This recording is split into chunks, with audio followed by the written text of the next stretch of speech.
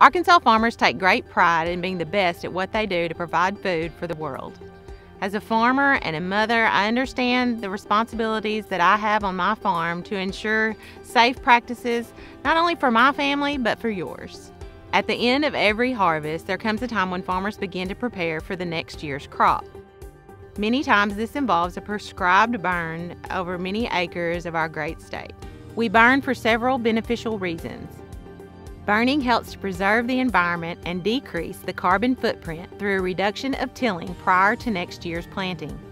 It also helps eliminate pests such as insects, weeds, and diseases that can be detrimental to future crops.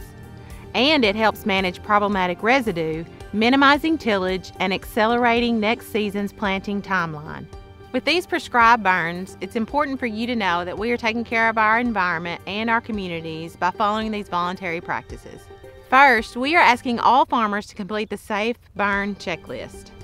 Next, farmers are to call and report their burn to the Arkansas Agriculture Department Dispatch Center by calling 1-800-830-8015 to ensure safe burning conditions.